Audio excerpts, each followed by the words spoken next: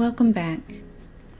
Part 2 of the book looks at ways we can learn about text by just looking at the words. We'll look at many techniques that have been developed over the years, but I always find it fascinating to think about how our brains process language. This is an open research area, but a recent paper from the journal Nature shares some interesting research. Researchers at UC Berkeley had volunteers sit in an MRI machine with their eyes closed, listening to recordings of the moth radio hour.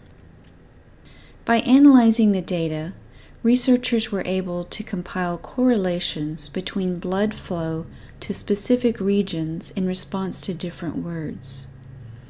They were able to create a language map of where words and concepts were stored throughout the cortex, the outer layer of our brains.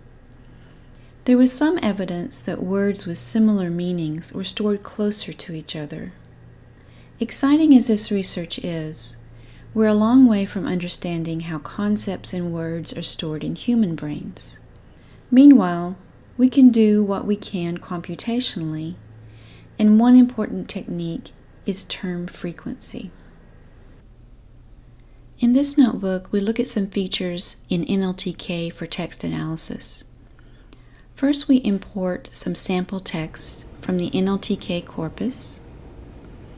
By the way, the word corpus means body, and it's used in NLP to mean a collection of documents. Initially, we'll do some pre-processing, namely lowercasing the text. We'll look at text 4, which is the inaugural address corpus. If text 4 were just raw text, we could say text4.lower. But text 4 and the other built-in texts in the corpus are actually NLTK text objects, and they've already been tokenized. So this list comprehension will return a new list with all the tokens in lowercase.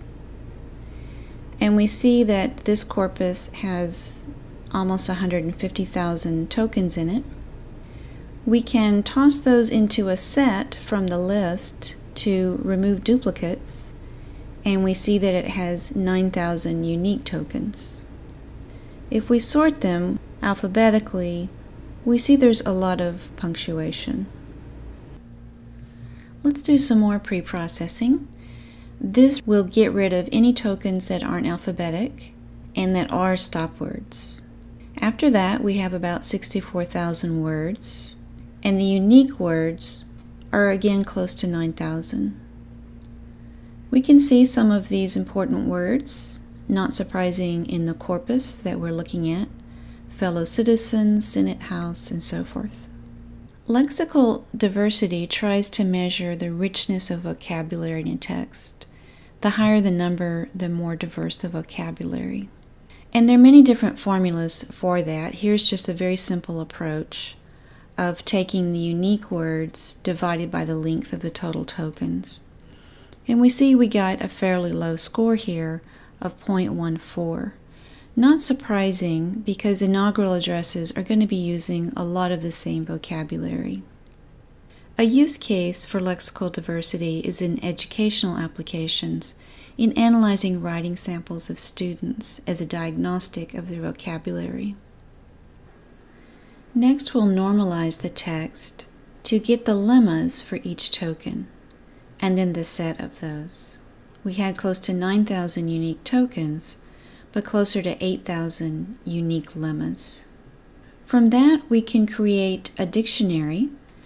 Here we see a dictionary comprehension. Works just like a list comprehension, except we're going to have curly braces around it instead of square brackets, and we'll need a key value pair. So our key is going to be our unique token, and the value will be its count in the text. And here we'll print just one item. Citizen occurred 303 times. Now that we have a dictionary, we can print the most common and least common words. A dictionary is by definition unsorted. So when we apply the sorted function to it, what it will actually return is a list of tuples, where the first element is the key and the second element is the count.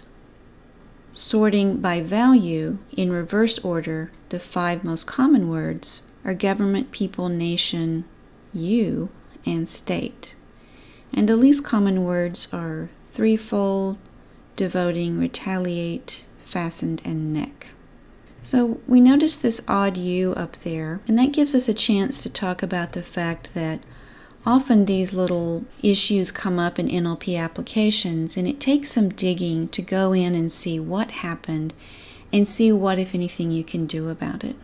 So that U was among the 5 most common lemmas. So it must have been some short word that starts with U that ended up as just the U. So we're going to do a list comprehension to extract from the text all of the tokens that start with U and are short. And then we'll convert those into a set. And here's 2 suspects, the word up and the word us.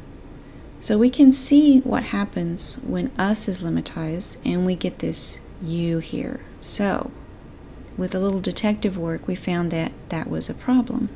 So a workaround that we can do is to create our own customized list of stop words and include us. Another workaround would be just remove words of length 1 from the set of unique lemmas. And then we could also try different lemmatizers to see if we get better results. So trying approach number 1 here, we get the stop words from NLTK, and then we can add to it, we can concatenate onto that list words that we would like to omit. Notebook 5.2 takes another look at some of the functionality of NLTK. One of the nice things about NLTK is that it's open source. So here's a link to the definition for the text class. The text object has many built-in methods. We'll take a look at some of these. You're not limited to the built-in text objects though. You can create your own. And here's an example of how to do that. Here I'm reading in the text of the Constitution, removing the new lines with the built-in string replace function, tokenizing, lowercasing and getting rid of everything that's not text, and then converting it to a text object. Now that we have a text object, we can use some of the built-in NLTK methods, but we can also use Python methods. We can get a count of how often a token occurred. The NLTK function concordance will show us the context where people occurred. So we know people occurred 9 times. And here we see the surrounding text. We can get an index into the first occurrence. This is simple Python. And we can use the NLTK similar to find words that appear in the same context as people.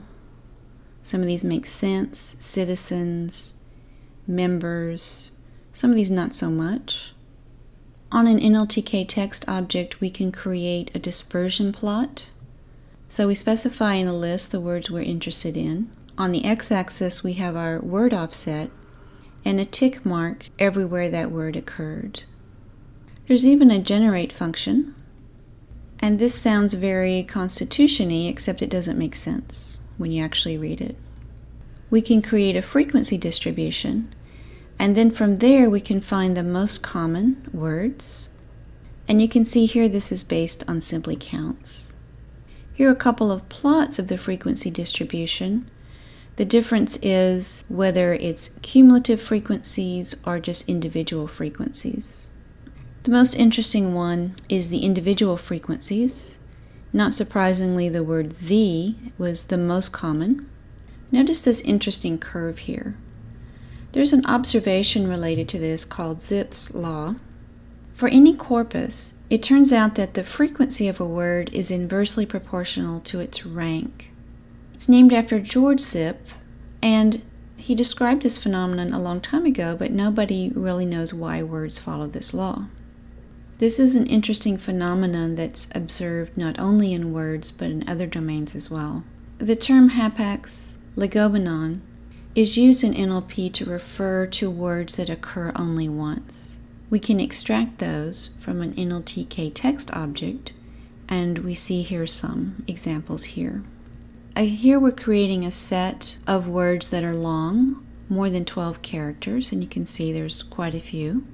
And here we're making a list comprehension, returning a list of tuples where the first item in the tuple is the word, the second item is its count, and these are for longish words greater than 7 and more common words. So we've seen many different ways that we can analyze text just looking at words. In this video, primarily we looked at word frequencies. Word frequencies will be an important tool going forward with many different applications, as we'll see. So today I'll leave you with a quote from the Irish writer Samuel Beckett. "Words are all we have."